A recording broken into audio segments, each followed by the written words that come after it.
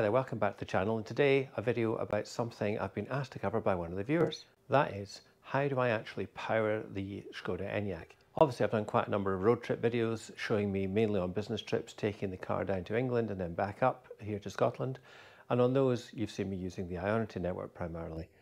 However, 99% of the time when I'm using the car just for normal daily life, I charge the car here at home.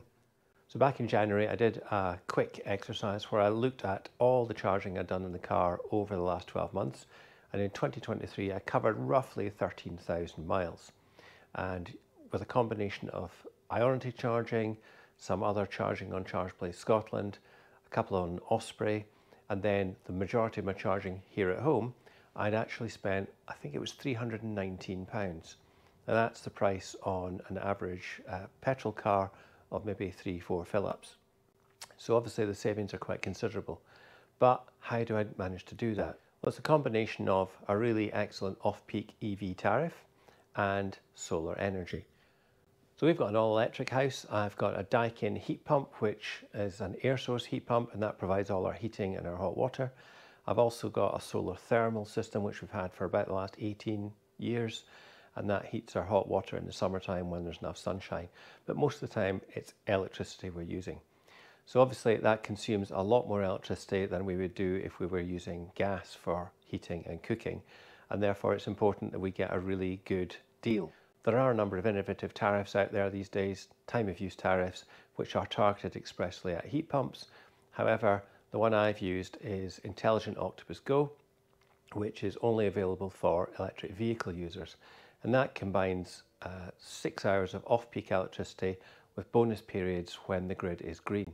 And obviously those off-peak hours are mainly overnight, and therefore it would be difficult to use all that electricity. So what we've done is we've invested in a 17 kilowatt hour home battery system. That went in at the same time as the heat pump 3 years ago, and it's been a fantastic saving for us. So there's actually 3 units. There's the inverter up top, 2 batteries down below, and then a third one down on the floor there. And that brings our total to 17 kilowatt hours of energy storage. Battery systems are obviously quite expensive, therefore the Scottish Government has got a 0% loan scheme, so we can take an interest-free loan and repay it over 5 years. That's made it much more feasible for us to do, and therefore to achieve the energy savings that we have done. So obviously we installed our system 3 years ago, prior to the war in Ukraine and the surge in energy prices. But our bills are now lower than we were paying 3 years ago, even with the increase we've seen in electricity prices.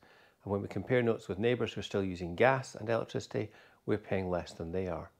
That's only possible because of the combined electric car, the Enyaq sitting outside, and the home battery storage. So what we do is, when we plug in the car at night, if there's sufficient excess energy on the grid, then we will be given a bonus period of off-peak power. But otherwise, you're guaranteed from 11:30 at night until 5:30 in the morning as off-peak power. And that's when we fill up the home battery storage. We also, early in the morning, get the heat pump running, so it warms the house up ready for us getting up for work and going out to school in the morning. So that's the Alpha battery system. We chose that just because it was the one that was recommended by our heat pump installer. And we've had no issues with that whatsoever. And actually what we found was that there wasn't enough capacity to keep the heat pump running. So what we did was we installed this extra one down here afterwards, and that's really helped us cover all our heat pump use. So this is the heart of our solar system. It's a solar edge inverter that has solar optimizers on each individual panel. So even if 1 or 2 panels are shaded, then the other panels continue operating at peak. Without the individual optimizers, then one panel dropping down would drag the whole system down to the lowest level. Quite complicated, but in reality this lot was all installed and it's fitted and then left alone. I don't touch any of this, and there's no need to actually tinker with any of it at all. It just does its thing. So this is the charger. It's how we power the Enyaq. It's an old unit now, it's 6 years old, and you can no longer get this particular model. There's an updated version out, but fundamentally it does the same job. And it's the My Energy Zappi. At the time we got this, it was pretty much the only unit that worked with solar, but it integrates really well with the Alpha battery as well. My Energy now do their own battery systems, but obviously we had the Alpha one installed. And what you can see there is now set at stop. Last time I charged the car, I put 8.6 kilowatt hours. I'm not sure if that's showing up actually, but you can take my word for it. The solar system on the roof is generating 1 kilowatt. The house is using 1 kilowatt because we've got the central heating running and there's nothing going back out to the grid. So hopefully that's a useful video. You can see that by combining home energy storage, solar power and a smart energy tariff, I've managed to significantly cut my running costs both for the house and for the car. So it's a great way of enjoying electric motoring and keeping your wallet happy. So whether you're looking to switch to electric motoring or you're looking to optimize your current charging setup, I definitely recommend this as a worthwhile option to explore.